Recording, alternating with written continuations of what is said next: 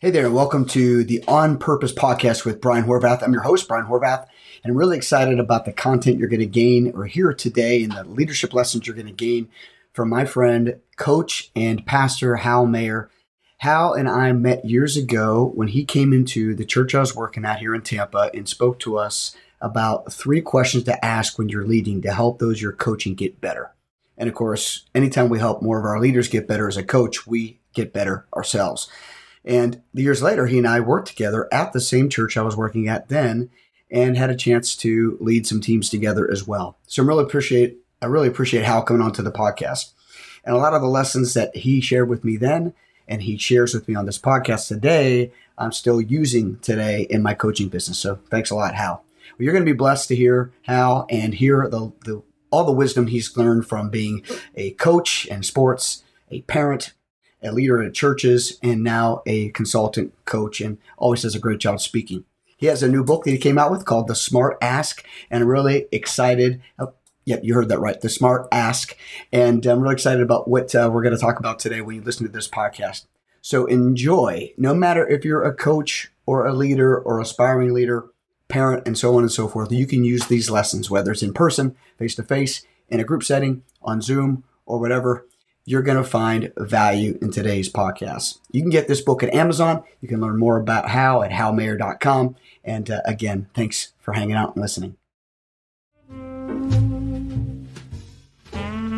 Hi there. Welcome to the Your Purpose podcast. I'm your host, Brian Horvath, and I'm grateful that you are here investing your time to listen today. The purpose each week of this podcast is to serve people like you and like me to know, live, and love the purpose we've all been created for.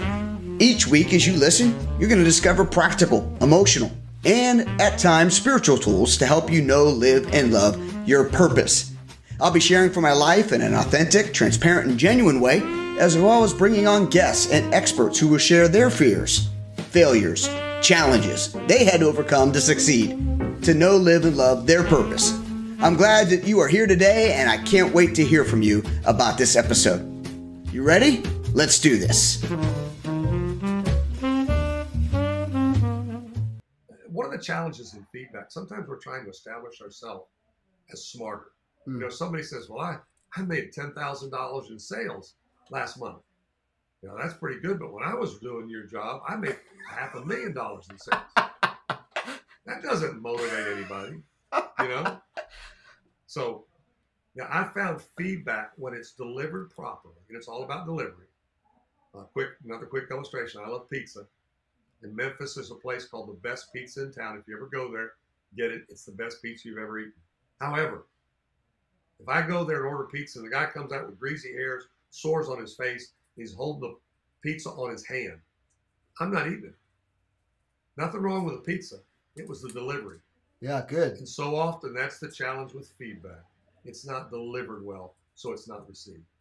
Okay, so for those that are married in this listening to this, how do you deliver feedback about, for example, maybe someone not putting the toilet paper on the roll after they're done? Well, who knows? Whatever. I just pulled that out of nowhere, Hal. How do you do that, man? Well, I'm gonna tell you, in marriage, you've got to be careful. Timing is everything. Right? Timing is everything. The difference between a long foul ball and a home run is timing. Ooh. And difference between my golf shot and anybody else that can play is timing. Mine goes other ways because my timing's not good. But I think in relationships when you're especially close, you have to ask for permission. And because there's times Sandy will say, "Can we talk?" I said, "You know what? I can't talk right now. I'm just up to here." And then let's do it at this time. And that works. Because invariably, when we were early married, she'd want to talk about stuff when we were going to bed. I'm thinking, I'm going to You sleep. too, huh? And she said, well, you don't want to talk about it. I said, in the morning. Well, in the morning, she was waking up. So I'm an early morning person. She is now. So we had to figure out a time when it was best for both of us to talk. Or else you say things and do things that don't work real well. Yeah, well, my wife says, you're just not getting it. And then I want to say one more thing.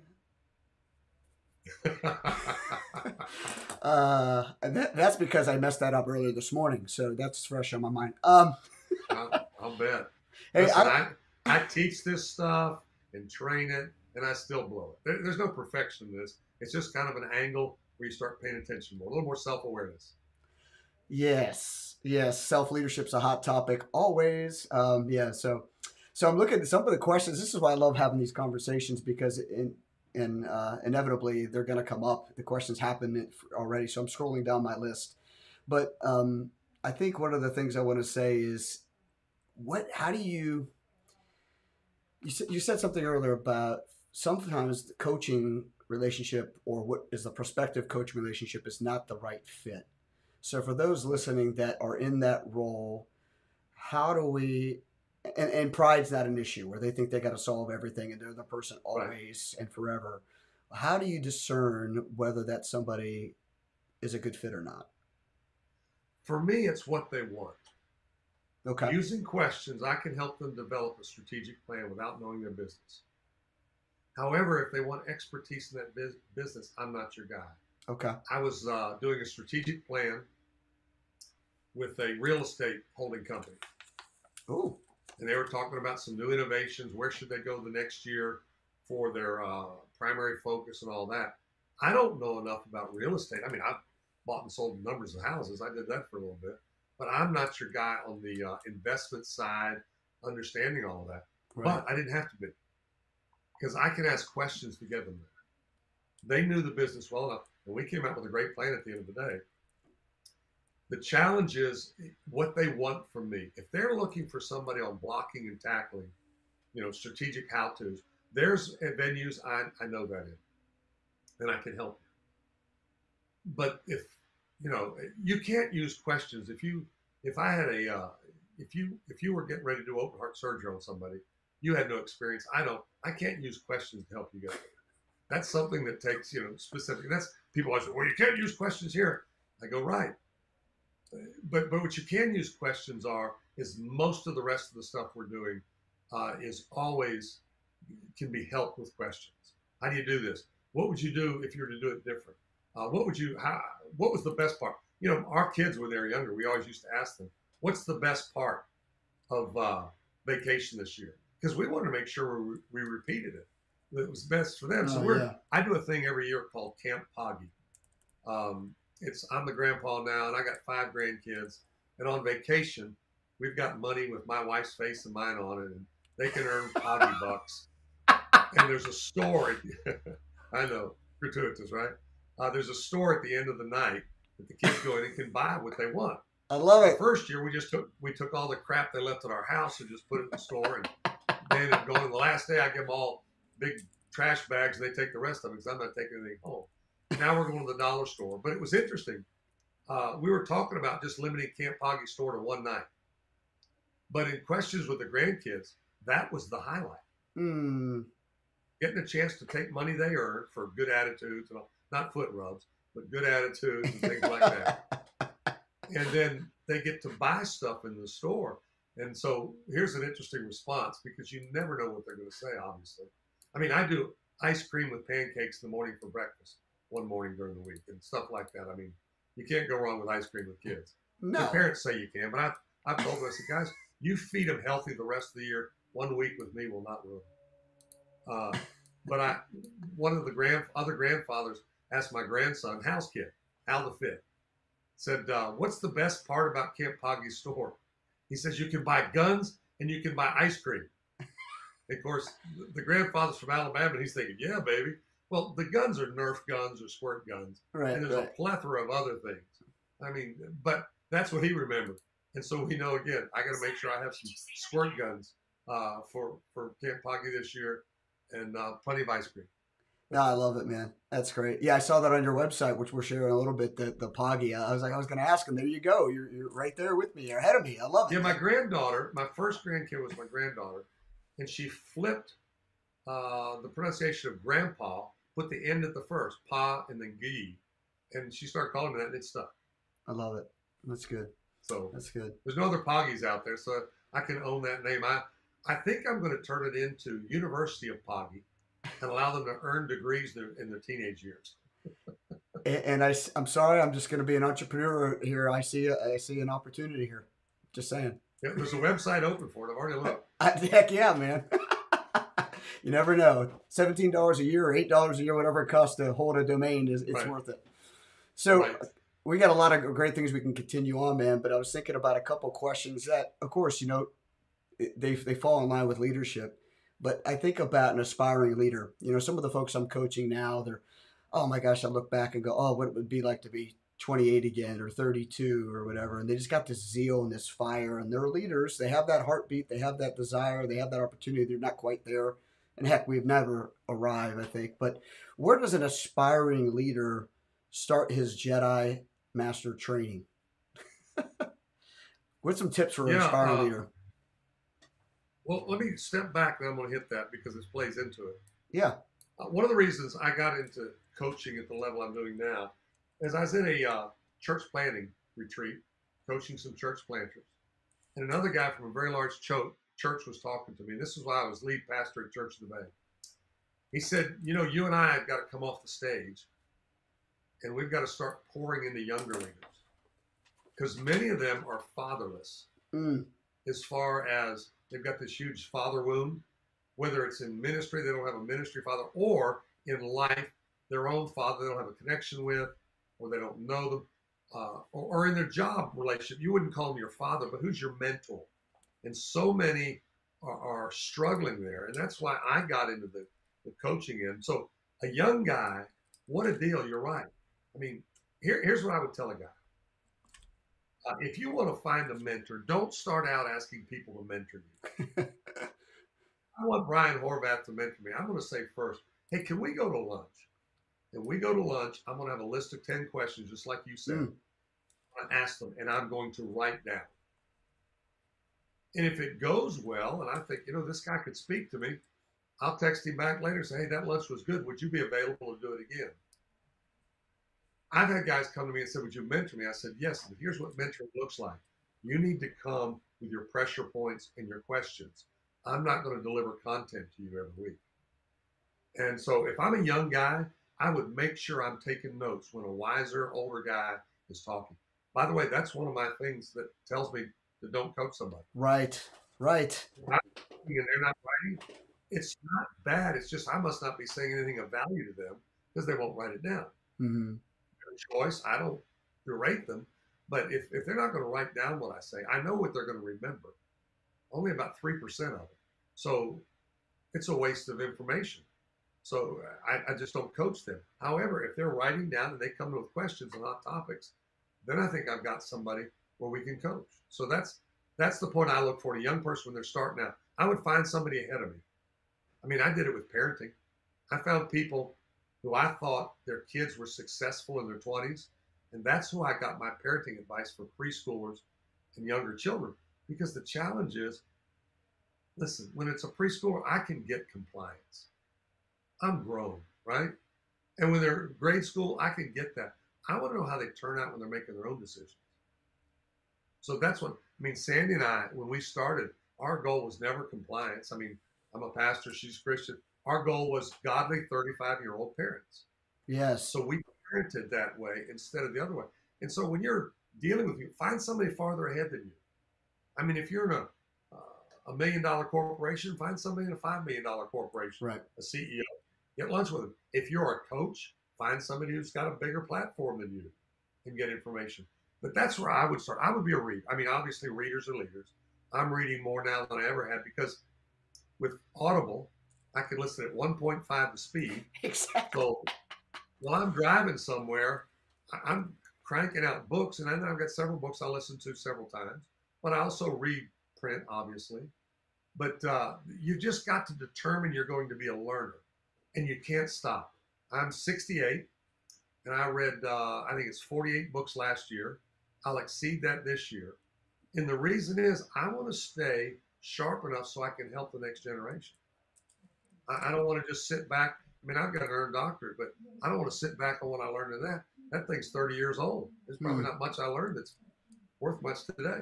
Right. Yeah, it's good. I remember sitting with my mentor. It's so funny story. We go to Barnes and Noble. This is after I graduated from Ohio State. And Ohio State, whoa. Yeah. It's not the SEC. Yeah, it's in the Big Ten. They're the little brother. Big Ten. Wait a minute. Let me ask you one other question. How many teams are in the Big Ten? Yeah, exactly. See what I'm saying? I'll give you a hard time. Big 11.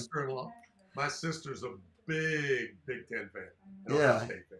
Yeah, it is kind of funny how they fit that little 11 into the logo now, or whatever it is now. Maybe it's 12. I haven't seen that.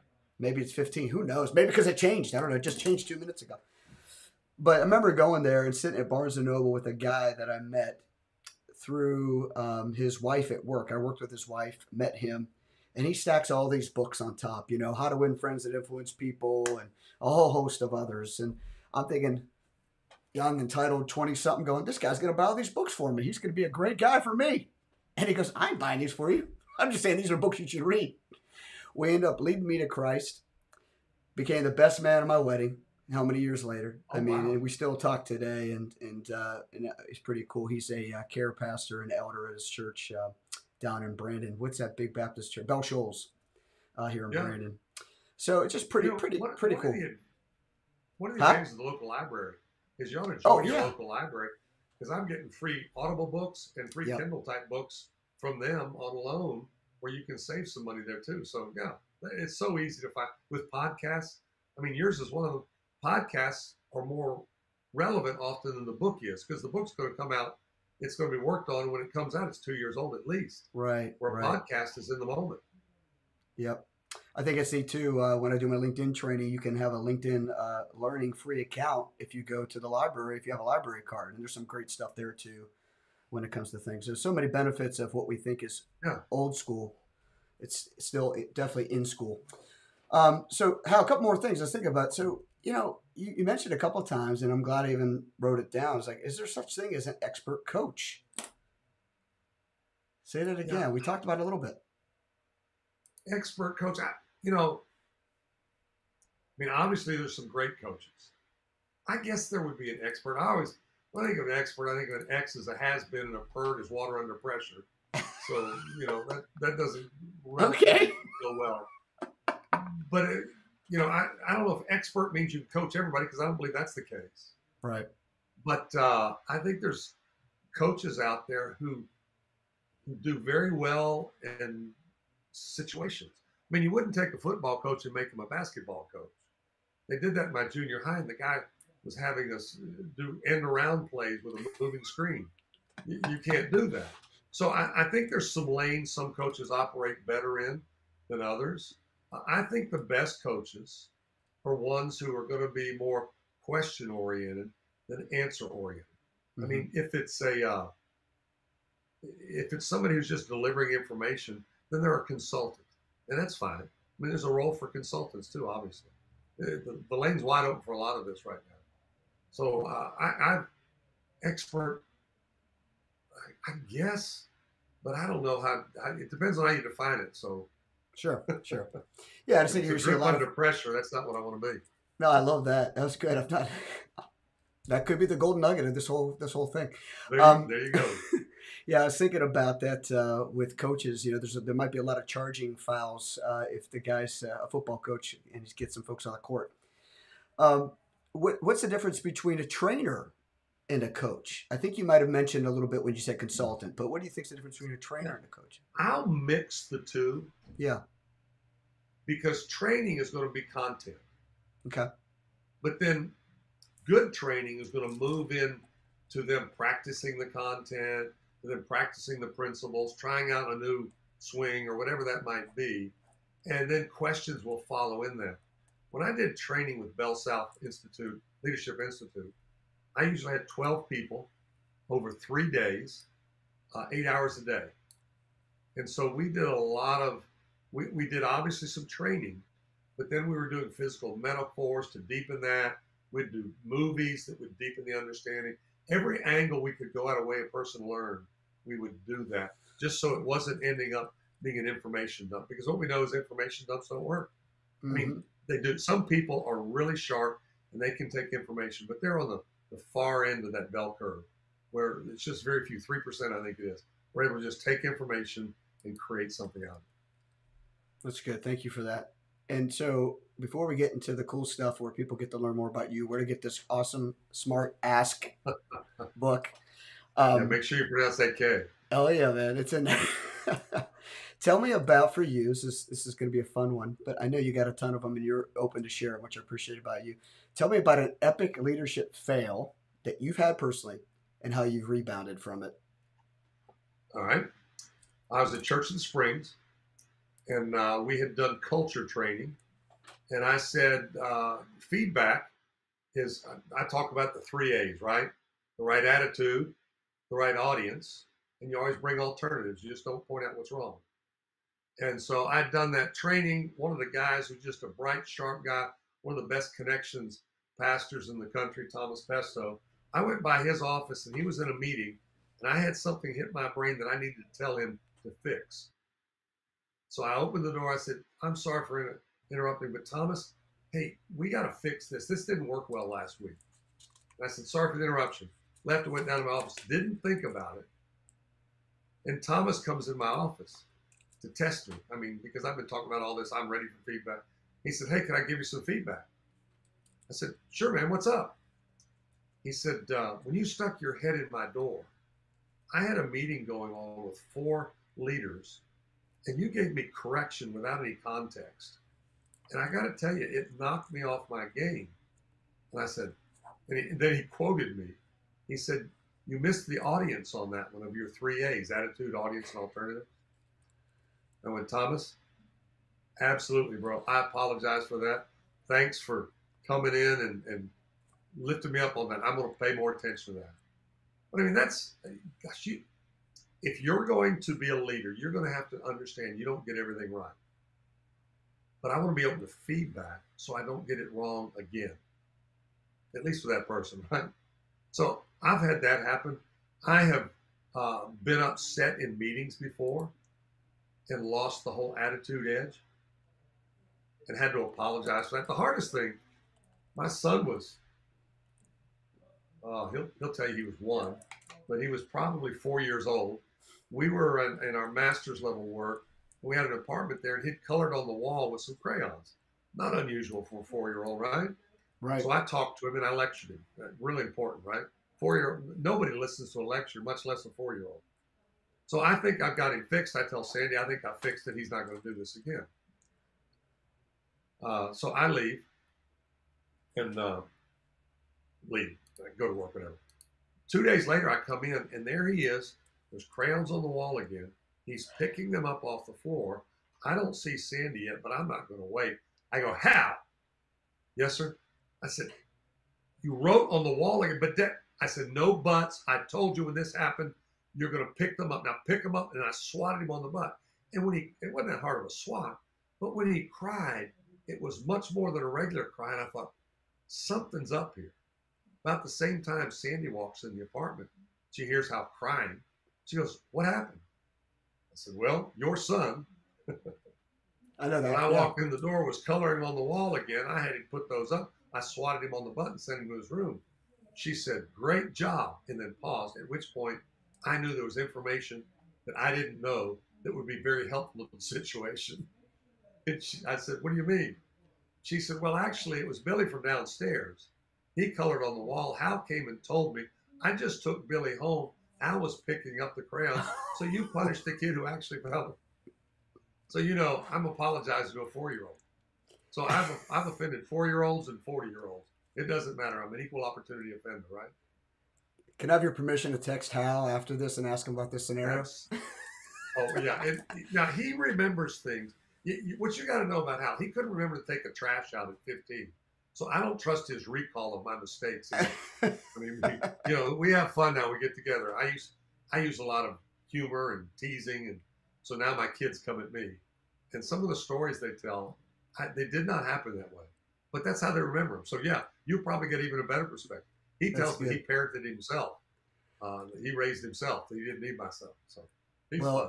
I will be texting him. Hey, so tell him he's famous now. I will. So this is fun. I mean, you got to be a proud papa. I know you are, man. To see your son as he preaches and teaches and leads, and I've learned stuff from him too, and I look up to him. And you too. That's because you're much taller than me. But in all seriousness, man, I appreciate you guys and appreciate the Mayer family. Appreciate you being on the podcast. Tell some folks where they can find out more about you. And while you're doing that, I'm going to flash some things on the screen so they can see it while you're talking about it. All right. If you'll go to halmayer.com, boom. That's the picture of the site there right now. You can get there and scroll through. If you go to my Instagram account, all my accounts are LinkedIn, Facebook, and Instagram, and Twitter are /Hal Mayer, HALMAYER. I've got a LinkedIn account. In fact, it's LinkedIn /Hal Mayer, and you'll find all the links for all the stuff I'm doing. My book link is there on that site. I've got some I've got some training I've done, videos that they'll send you over to my YouTube site and things like that. But they can find out there. Of course, my email is hal@halmayer.com. Not a tough one to remember. But I'm going to see if I can sell that URL to my son in a few years. I don't know if he'll pay for it or not. He's got the same name, right? He's the fourth, and his son's the fifth. Nice legacy there. So, and there's the book too. Tell us about the book one more time and where they can get it. Yeah, it's a short book. That's the beauty of it. I write for men, and that doesn't mean I think men are better. I think they won't read long books because I don't. So it's about a 50-page book.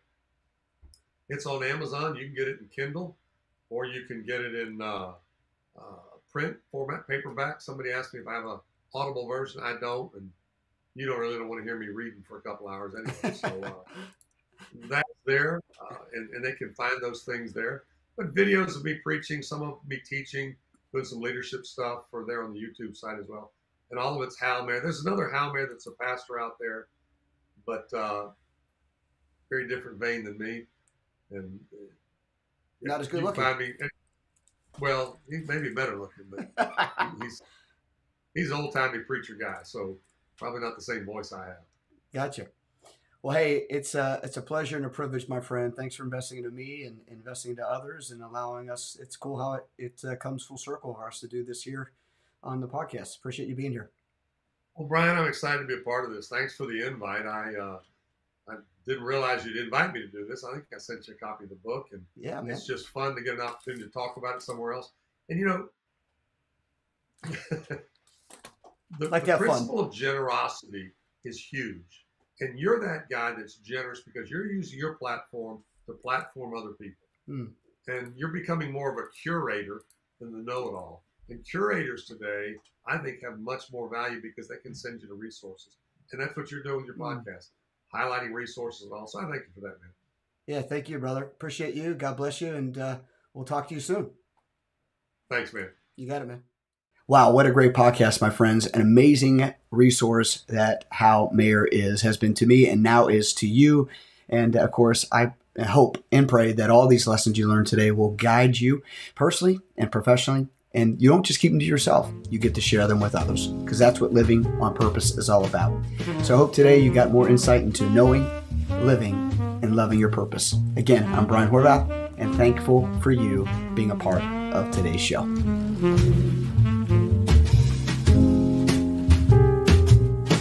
Mm-hmm.